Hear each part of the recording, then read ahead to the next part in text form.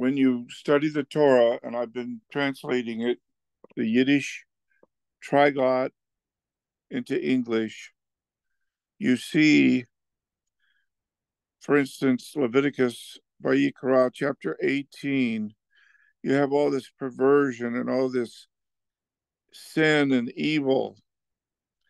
And then it says, everyone who does any of these detestable things, such persons must be cut off.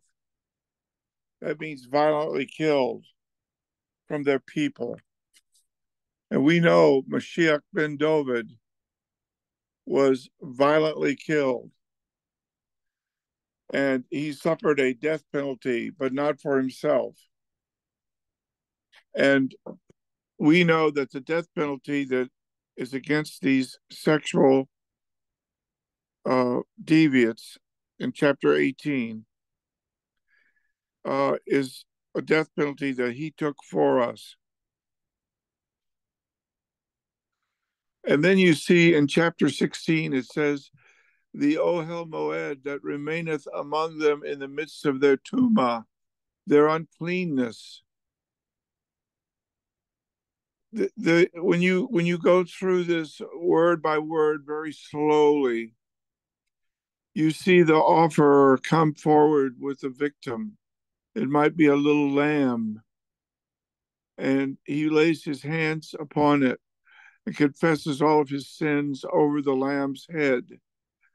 Then the Kohen takes the knife and slits the throat of the lamb. The blood pours out, and then the blood is put on the altar or on the side of the altar, or the lamb becomes a burnt offering. There are many different ways that these sacrifices result, but the point is that the person with the tumah, the uncleanness, is cleansed, just as when the appointed person accompanies the scapegoat out into the wilderness.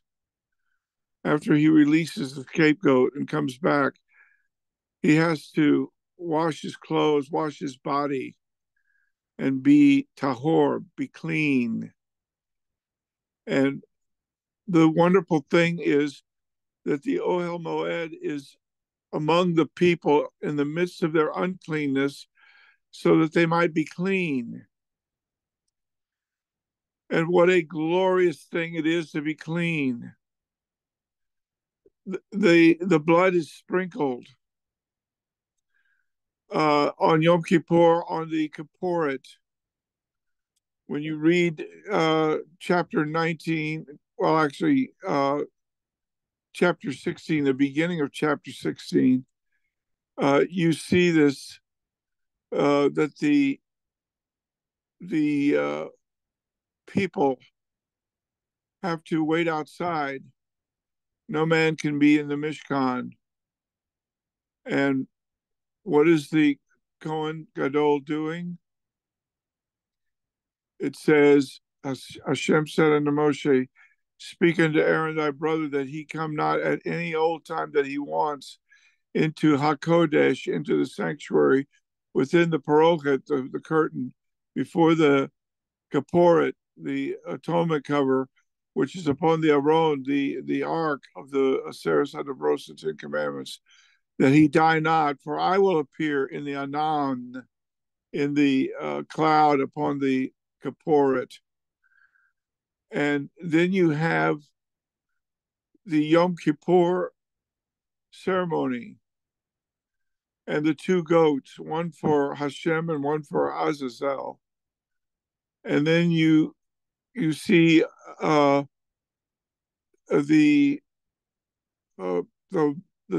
dam of the blood of the bull and how it is sprinkled. He takes his forefinger and he sprinkles it upon the eastern front of the Kippurit, and before the Kippurit, it says, Yazeh, he shall sprinkle. And that very word is found in Isaiah 52, verse 15. The blood is sprinkled 7 times, but then Moshiach does a worldwide sprinkling of his blood.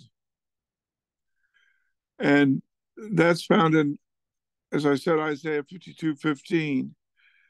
When you come to all this and you see the Ohel Moed in the midst of the people and their tumah, their uncleanness, you see how much we need the house of God. I was glad when they said unto me, let us go to the house of the Lord. In the Ohel Moed, there was sacrifice, there was death, there was blood, there was repentance, there was kapora, there was turning from evil and confession of evil. There was an intermediary, a Cohen. We know that Moshiach ben David is the Cohen Le'olam al Divrati Melchizedek, Psalm 110, verse 4. But we see his Kesonus, which was gambled over. Yohanan chapter 19, verse 23. We also see the Kohen Gadol and his Kesonus that he's wearing, the tunic he's wearing there in Leviticus 16.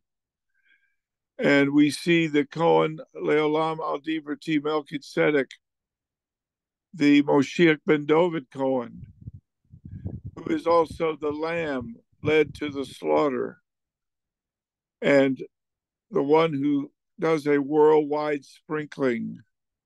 And then he commands us to go out into the whole world and to begin new congregations where the little Ohel Moed is amongst the people, amongst their tumah, their uncleanness. But it is a way of escape, a way of cleansing, a way of salvation. Even in the midst of the tumah, the uncleanness. And so we want to thank God today for the local Kehilah, for the believers who gather once a week or more, and what do? They pray. They have preaching, teaching. They have the Moshiach's Tish. Someone takes the Moshiach's mikvah. It is a wonderful time where weepers weeping for their sins come forward, and there is salvation and cleansing and forgiveness and eternal life. And we know that there is a hostility against the local congregation, and many are being sold. The buildings are being sold, and they're becoming nightclubs and being torn down, becoming Mormon motels. All kinds of terrible things are happening because people don't understand Rebbe, Melech, HaMoshiach, and his Kehilah. But we understand it. When I got to Miami Beach, I started 3 of them with the help of the Lord. Then I went to New Jersey and helped to start some more. Then I came over to New York and started doing the Rabbi from Tarsus all over the United States and Canada and England. And I knew that the Lord was going to answer my prayer. And what was my prayer? I was down at the American Bible Society, and I was praying for Yiddish. And certainly the Yiddish Bible needs to be thrown all over Borough Park.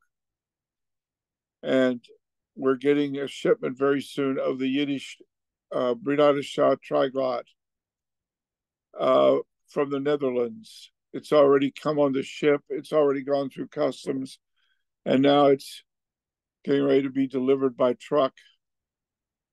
And I prayed, and you know what? The Lord answered my prayer. Someone from that very Bible society called me, and the next thing you knew, we had people on 4 continents helping us with the Yiddish. God answered my prayer exceedingly abundantly. And I want you to know, my friend, that you need to be in the house of God on the Lord's day. And you need to find a congregation where the Bible is believed and faithfully taught. Take communion. You need to have the Moshiach's Tish. You need to be among God's people. You need to be praying with God's people. You need to hear the word of God with God's people. You need to hear the Bible preached. You need to grow in the fear and admonition of the Lord. And you need to realize why it's so important for the Ohel Moed to be in the midst of the people with their tuma, their uncleanness. Because God is not willing that any should perish, but that all should come to repentance. And upon this rock I will build my Kehilah, and the gates of Gehinnom will not prevail against it. Moshiach ben David, come into my heart, forgive my sins, help me find a Kehilah where the Bible is believed and faithfully taught. Help me become a pillar in the house of God, and help me go out into the highways and byways and preach the good news and bring others to a saving knowledge of the Lord.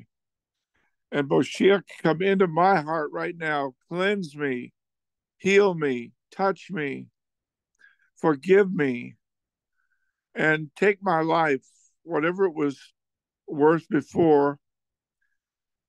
I know it'll be worth so much more when you take it and use it for your glory. Yeah. And that's what we're praying tonight. In the name of Yeshua HaMoshiach, we pray this, and we ask God to bless this message and everyone who hears it. Amen.